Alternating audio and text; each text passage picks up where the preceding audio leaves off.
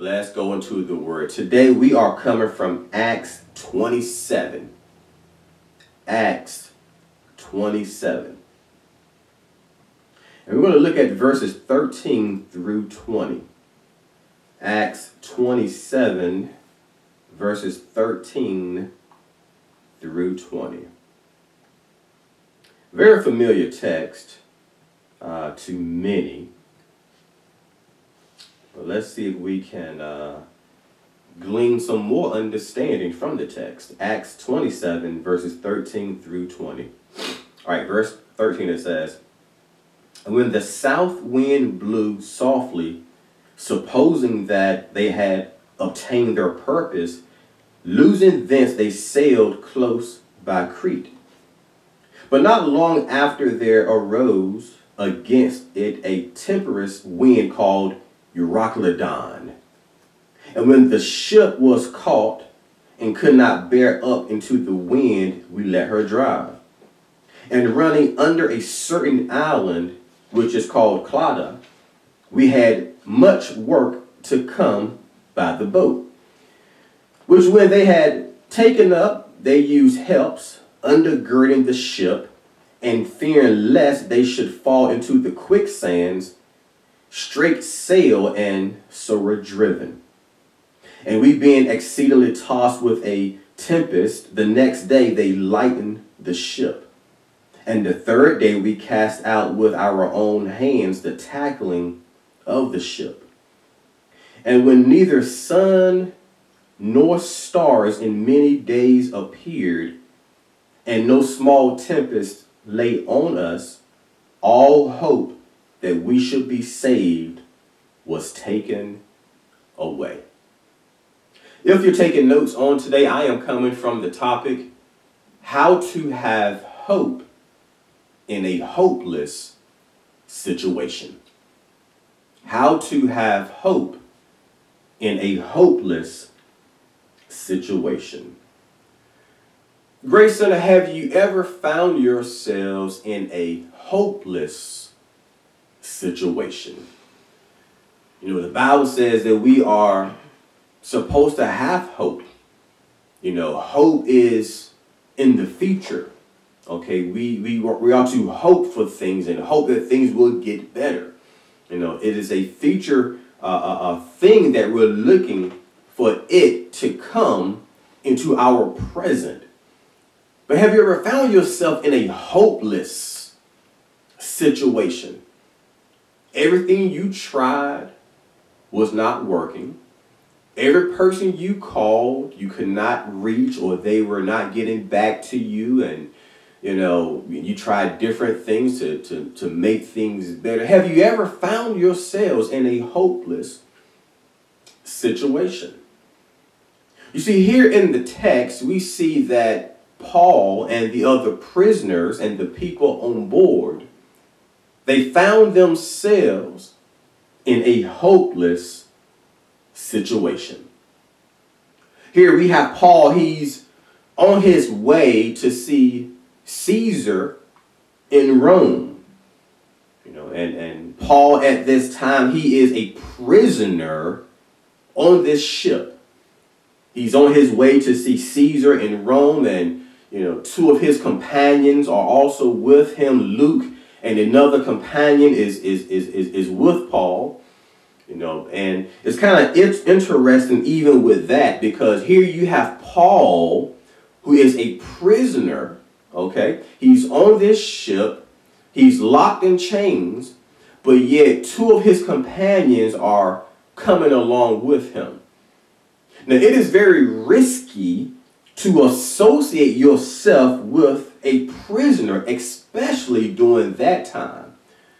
But that shows you the dedication that they had with Paul and that they had for the Lord. Yeah, it's always good to have someone in your circle who has a relationship with the Lord. Because if they have a relationship with the Lord, they'll say, you know what, we're going to roll with you through the ups and downs and the twists and turns. And here you have Luke and this other companion that said, yeah, Paul, we know you are a prisoner, but we're going to tag along anyway. We're going to take this ship. We're going to take this ride along with you regardless. They are on this ship along with Paul as Paul is on his way to see Caesar. Now, as Paul is on this ship, he found favor with this centurion named Julius. He's on this ship. He's on his way to Rome to see Caesar, but Paul found favor. He's locked in chains, but Paul found favor. He's a prisoner, but Paul found favor. It is a good thing, friends, to know the Lord, because when you know the Lord, you can find favor. Favor is that thing that God would give to you that is not anything that you really deserve to have. It's just that God is so rich in his grace that he said, you know what, you don't deserve it, but I'm going to give it to you anyway because I love you. Paul is in chains. Paul is a prisoner. He's on this ship, but yet he still found favor with this centurion named Julius. As they're on their way to Rome, there was a lot of debate as far as where they should go and how they should get there. There's a lot of things going on. As they're having this debate about how they should sail, they lost a lot of time. Paul was telling them, he said, you know what we need to do? We need to stay put for the winter. We need to stay right here for a little while because something's going to happen out there. This is not the time to sail. Because during this time to sail, there are storms, there are issues that can arise if we go out and if we sail right now. We need to stay put for right now, and we can go out later to take me to Rome. So there was a lot of debate about this, and time was lost. They lost a lot of time discussing all of this, right? And they ignored the wisdom and the advice of Paul. They ignored Paul, and what happened when they ignored the advice of Paul? Well, they went ahead and sailed anyway, and then they found themselves in a storm. But Grace said this wasn't just any old type of storm. No, it wasn't just a storm just coming out with just the regular rain and just a regular breeze. This was a real storm. This was a storm that tossed them to and fro. This was a storm that no one wanted to be in. They even gave a name to this storm called Euroclydon. Yeah, this was a violent storm. I know sometimes here, even in our home, we can hear the thunder and the lightning and hear all these things happening, and it will shake the house. Imagine yourselves being out in the ocean, in the seas, and you're in the midst of a violent storm. Can you imagine that? Paul told them to stay. Paul told them not to go right now, but they decided to go anyway, and now they find themselves in the midst of a violent storm. With this storm, Grace Center, it pushed the ship about 400 miles away from where they started from. All right. So now they find themselves on the coast of North Africa. All right. So in other words, this violent storm, it pushed them about 400 miles away from where they initially started from. And where they're at, it is known to be the graveyard for vessels.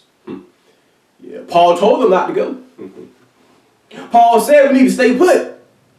But they ignored the advice of the Apostle Paul, and now they find themselves in a storm. As they're in this storm, Grace Center, what they decided to do was they decided that they would lighten the ship. They would take things to throw overboard so that the ship itself could ride higher, so the water could not go inside of the ship. All right? So if they had things on board, they would take things and throw it off the ship so the ship could rise higher to prevent more water from getting inside of the ship. But how many of you know that with this violent storm, that wasn't working? They tried everything that they could, but nothing was working. They were throwing things overboard to help the ship go higher so water could not come inside the ship. But nothing was working. Grace Center, have you tried some things yourselves to help you out in the midst of a storm and nothing was working? You tried this and you tried that and you tried everything that you could to make things a whole lot better for yourselves, but nothing was working. You called this person and they could not give you any type of advice, so that wasn't working. You read all of the self-help books that you possibly could find, and that wasn't working. You call your best friend who always have the best gossip sometimes, and you think they could tell you what to do in your situation, but what they were telling you, you tried, and that wasn't working. You tried everything in your power to help you in this hopeless situation, but nothing was working. It's the same thing with these prisoners and these individuals on this boat. They tried everything they could to help themselves out in this hopeless situation, and nothing was working. Let me go back and read verse number 20 again. Verse 20, it says, "And when neither sun nor stars in many days appeared, and no small tempest lay on us, all hope, let me say that again, all hope that we should be saved was then taken away." The Message translation says, "We lost all hope of rescue." They did not see the sun nor the stars for days. In other words, they were in this dark place in their lives. You know, having the sun out, it does something for you. I mean, who wants to wake up and the sun not be out? Who wants to wake up and you go outside and it's just dark day and night? Who wants that? I mean, even when you go outside at night, I mean, you want to see some stars in the sky. You don't want to be pitch black dark. They're in this hopeless situation, and the word tells us that they lost hope. They lost hope on anyone coming to save them. They lost hope thinking that they would die at any moment. No sun, no stars. They lost hope. You see, when we have the light on us, that gives us hope. We all want light in our lives because light gives us hope.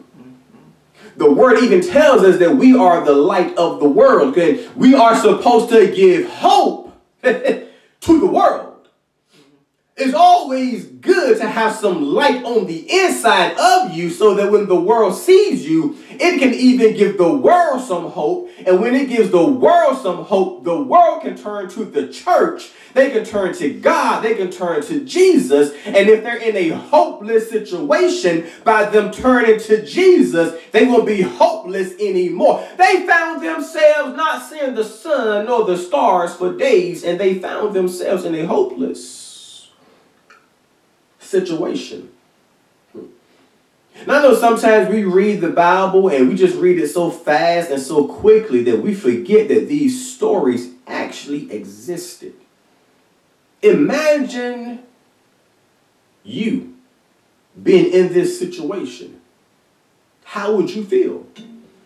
Imagine placing yourself or maybe having a loved one in this situation. How would you feel? They thought they were going to die. They thought their lives were over.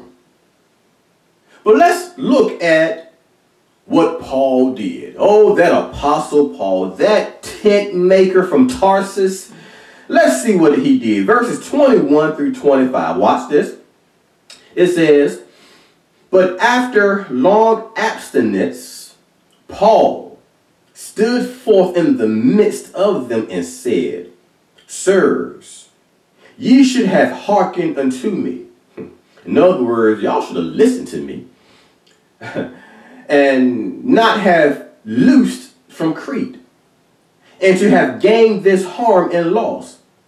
And now I exhort you to be of good cheer. For there shall be no loss on any man's life among you, but of the ship. For there stood by me this night the angel of God, whose I am and whom I serve, saying, Fear not, Paul, thou must be brought before Caesar. And lo, God hath given thee all them that sail with thee. Wherefore, sirs, be of good cheer, for I believe God, that it shall be even as it was told me. In other words, watch this. Paul, he stood in the midst of them, and he pretty much told them, I was right. I told you guys we should not leave right now. I told you all that if we leave right now, we are going to find ourselves in a hopeless situation. We're going to find ourselves in a storm. You should have listened to me. But never mind that. We're here now. But guess what happened last night? An angel of God, he visited me and he told me some things. And this is what he said. Do you want to hear it? This is what he said. He told me that we're going to make it out of this situation. All of us will make it out of this situation. All 276 of us will make it out of this situation. No one is going to die. No harm is going to come to anyone. Now, I can't say much about this ship. This ship, well, the ship is going down. But as far as your life, you're going to be okay. We're going to be okay. Because the angel of God paid me a visit and told me that everything is going to be all right. So don't worry about this ship. It's going to be okay. But listen to me now. You did not listen to me before, but I recommend you listen to me now. I'm giving you hope in this hopeless situation to let you know that you are going to be okay. In other words, watch this. Paul had a promise from God. And the promise, watch this, the promise that Paul had was that he had to stand before Caesar. Now, he could not stand before Caesar if he was dead. But God told him, he's like, nope. You're going to stand before Caesar and testify about me. So you're going to make it to Rome. But not only are you going to make it to where you need to get to, everyone on this ship along with you, since you have found favor with me, I'm going to show my favor upon them, and they're going to be okay as well. It's good to associate yourself with someone that has some favor with the Lord. Amen. Paul had favor, and by association, the people on the ship along with him found favor as well. The entire ship would go down, but everyone would be saved because one man on that ship found favor with God. Come here, saints. Do you know that sometimes by the favor that you have, the ship, something may go down, but the people associated with you, they may find the residue of the favor that you have, and they won't be harmed just because you have favor with God. Paul said, the ship is going down. But since I got favor, since the angel of God visited me and told me that I have to make it to my destination, everything is going to be okay. They were in a hopeless situation, but God spoke to Paul, and Paul spoke to the people. Let me repeat that once again. They were in a hopeless situation, but God spoke to Paul, and Paul spoke to the people.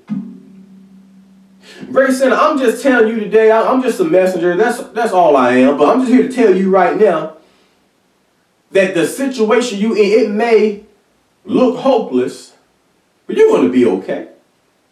You're going to get over it.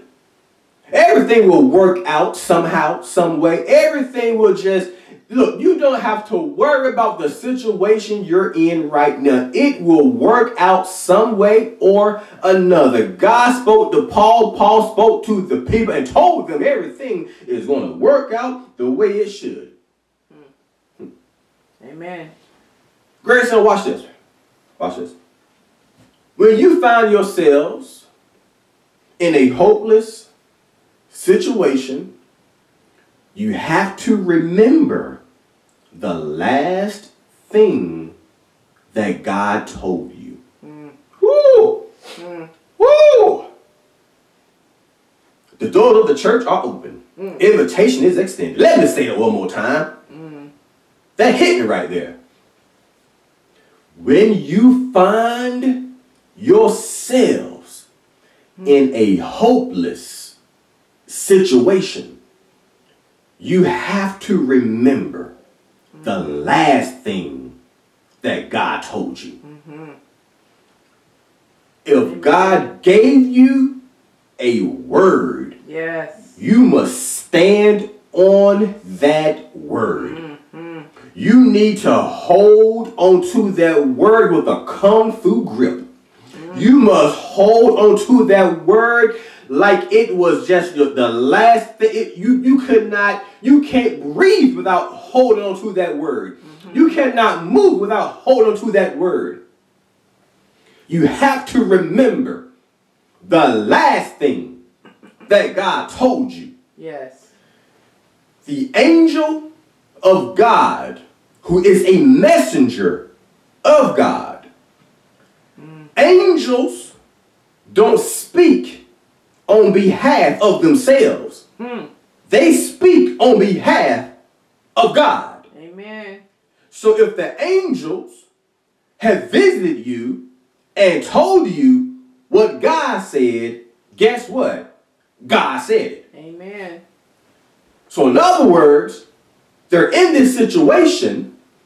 The angel of God told Paul everything was going to be okay. And that was the last thing that Paul heard. He's still in this storm, and he gets a word from God that everything is going to be okay. It does not look like everything is going to be okay. He looks to the left and he sees the seas being tossed to and fro. He looked to the right and he see everything happening all around. He's in the boat and he's being rocked back and forth. But he gets a word in the midst of this same storm. It does not look like things are getting better at that moment. But it was the last thing that God told him. Yes. What was the last thing that God told you? I know you may be in a storm right now, but forget all of that. What was the last thing that God told you? My God. My God. Did he tell you that everything would work out? Did he tell you that everything would be okay? Did he tell you that this is a temporary situation? What was the last thing that he said? Whatever that was, you hang your hat Amen. on that. God told him everything is going to be okay. You're going to stand before Caesar. Things are going to work out. I know it looks a little bit hairy right now, but everything is going to work out. The King James Version, in verse 24, it says, fear not. The Message version says, don't give up. My God. You may be in a storm right now, but I'm here to tell you, fear not. You may be in a storm right now, but I'm here to tell you, don't give up. Don't quit. Yes. Don't throw in the towel. Just remember the last thing that God told you. And watch this. You probably say, well, Pastor, I can't remember the last thing God told me. And as a matter of fact, this is a new storm. Well, I got news for you there too. Ask God today what you should do in the hopeless situation that you're in. And when he speaks to you, that's the last thing he said until he tells you something else. But you hang your hat on the last thing that he said. Amen. The Bible says, fear not. Don't give up. Verses 30 through 32, it talks about how the prisoners on this ship, evidently they didn't want to listen to Paul. Paul told them that everything was going to work out, everything was going to be okay. But they wanted to get off the ship early. So in verses 30 through 32, it talks about how they, they had lifeboats on the ship, and they were trying to let down the lifeboats, and word got back to Paul, and Paul told the centurion Julius, and what did they do? They cut the rope that they were using to let down the lifeboats. The prisoners did not want to listen to Paul. See, at first the captains didn't want to listen to Paul. When he told them, let's not sail right now. Paul spoke to everyone on the ship, including the prisoners, this time around and told them everything would work out, and they did not want to listen to Paul. At some point, you got to listen to somebody when they have some wisdom that God has given them. Amen. Paul told them everything would work out, but they still wanted to leave early. Watch this. When God has given you a word, don't try to get in there and just fix it yourselves if that's not what God told you to do. God did not tell the prisoners to let down the lifeboats and do all that. That's not what God told them. But they were trying to help God out. Let God be God and you be you. Look, God is very good at being God. Oh, man, let me tell you something. God is the best God I've ever known. What's that phrase? Often imitated but never duplicated. There are many other gods out there trying to be the Almighty God, but yet you can't intimidate, you try to copyright, you can do all this stuff that you try to be, but there's only one God, and he is good at being God. And since he's good at being God, he does not need your help in trying to figure out how to get out of that situation. Just remember what he said and to do the very thing that he told you to do. These prisoners trying to get off early, but they're like, nope, that's not going to happen today. Verses 39 through 41, it talks about how they are now sailing and they can see the seashore. They're almost there. They can see the shore. But as they're on their way to the shore, they hit this reef. And now you have the ship beginning to break up. In other words, they can see where they're going, and it looks like things are just going to finally just work itself out. But they hit this reef, and the ship begins to fall apart. The ship begins to sink. They see themselves coming out. They can see the seashore. They're coming out of their situation. But as they're coming out, the ship begins to sink. Have you almost saw yourself, or you see yourself almost coming out, and as you're almost coming out, it looks like things are about to work out? Or, I talked to this job and they said, yeah, we'll call you back in 2 days, and you're so excited, you start planning, start getting new clothes for your job and all this stuff, and you're ready, and next thing you know, you don't hear back from them in 2 days, and 3 days go by, and 4 days go by. You're like, what in the world is, they told me they will call me back in a couple of days. I had all hope. But now it seems like everything is going down once again. They could see the seashore. But they hit this reef underneath, and the ship begins to go down. But they have to remember what God told Paul. He told Paul that the ship is going to go down, but you're going to be okay. You're going to make it to where you need to get to. Forget the ship. You're going to be okay. Amen. Everything is going to work out for you. Now watch this. Let's read verses 42 through 44. It says, and the soldiers' counsel was to kill the prisoners, lest any of them should swim out and escape. But the centurion, willing to save Paul, kept them from their purpose, and commanded that they which could swim should cast themselves first into the sea and to get to land, and the rest some on boards and some on broken pieces of the ship. And so it came to pass that they escaped all safe to land. Amen. That last part, they escaped all. Everybody. Glory. Safely to land. Amen. All of them. In other words, watch this. All of them that was on that ship made it out of that situation. Everyone on that ship, when the ship began to go down, they made it out of what was happening on that ship. All of them. The ship was going down, but they made it out. They were okay. I'm here to tell you right now, whatever situation you're in, you are going to be okay.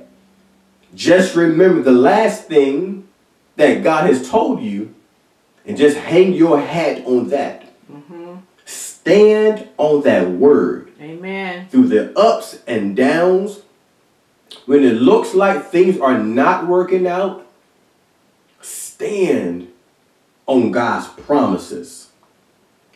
So, the question on the floor is, how do you have hope in a hopeless situation? It's easy. You place your trust in God. Amen. And you believe in what he said. Amen. Just place your trust in him. Place your trust in God. Just place your trust in him. Just trust him. Okay? And believe what he said. Mm-hmm. You know, a lot of times we go through things and we're like, why do I have to go through this? I'm sick and tired of going through this all the time. And we have these questions about what's happening, what's going on. It could be that God allows certain things to happen to condition you and to help you, so that when you come through that situation, you will be ready for the next situation. Amen. In other words, you cannot trust someone if you never had to place your trust in someone. How can you trust someone when they told you that it would work out when they have never proven to you by them giving you a word and by them getting you out of that situation? But trust is built up over time. So if they came through before, if they made a promise to you before and they fulfilled their promise and it worked out, what makes you think it's not going to work out this time? You just go back and remember the last time they told you something and they said, trust in me and believe in me. And when that worked out, it should build up trust in that person. Amen. So if God has brought you out before, God can bring you out again. Amen. So if you now find yourselves in a hopeless situation, just remember what he did last time. And if he brought you out before, he can do it again. If he made a way before, he can do it again. If he opened up doors before, he can do it again. Place your trust in God and believe in what he said. Even on this fast, we're fasting for the next 21 days. When God speaks to you on this fast, when you draw closer to him, if he has given you a word on this fast, trust him. Amen. Just trust God. Forget what's happening around you. Forget the storm that you in. And look, I know it's not always easy. Sometimes it's hard. But trust God. Believe in what he said. Your situation, it may be hopeless, but we serve a God that can stand in, that can get in the midst of our situations along with us, and he can pull us through whatever we're going through. Just place your trust and believe in what he has told you. The virtual doors of the church are open. The invitation is extended at this time. If you're watching today and if you're not saved, if you don't know Jesus Christ as your Lord and your personal Savior, in other words, if you were to die today and you don't know where you would go, whether it would be hell or heaven, but you want to make sure that it's heaven, you can place your faith in the hands of Jesus on today. You can receive Jesus right now, and you can reserve your spot in heaven. If that's you, if you want to receive Jesus, you can say this prayer along with me. You can say, Dear God, thank you for having me on your mind. On today, I confess with my mouth, and I believe in my heart that Jesus came, that Jesus died, and that he rose from the grave. If you have prayed that prayer, you're saved. There's no complicated formula that you have to remember. It's just that easy. If you pray that prayer, we would love to hear from you. We would love to connect with you on this new journey and this new walk with Jesus. So let us know. Comment in the comments section or send us a private note. We would love to connect with you. For all others, if you have any special prayer requests, let us know. We would love to stand in the gap and pray with you as well. Amen. All right, at this time, it is tithes and offering time. We have several different ways in which you may be able to give. If you go to our website, thegracecenterga.org, click on that give link. It has all the ways in which you may be able to give. You can give directly through the site. You can give via our Cash App, which is the Grace Center GA. You can download our Givelify app and give that way. Or you can mail your checks or money orders to us as well. Whatever is more convenient for you, we have several different ways in which you may be able to give. Amen. All right, my good people, I pray and hope that this message has blessed you on today. Look, share this word on today. You just never know who you may be blessing on today. They may find themselves in a hopeless situation, and just by this word, it gives them hope. It gives them hope. So share this word with others, so you can provide some hope to them. Also, it's not too late to join us on this 21-day fast. If you would like to join us, let us know. Send us an email to info@thegracecenterga.org and let us know that you would like to join us on this 21-day fast. You'll receive the inspirational emails every day for the next 21 days. Just to help you keep going through this journey. Also, at the end of the fast, on the 29th, we always break the fast with a healing and a miracle service. That service will be virtual, but look, God still moves through technology. But if you would like to join us on this fast, let us know. Comment in the comment section. We'll connect with you, get your email address, and we'll add you to the list. Amen. All right, let's close out in prayer at this time. Lord, we thank you for this time together. We thank you, Lord, for this word that you have given us. There may be someone out there, and they may be in a hopeless situation. I pray that you will speak directly to that individual. Speak to them. Let them know what to do in their situation. Help them in their situation. You know all the details, Lord. You know everything that is going on. Help them, Father.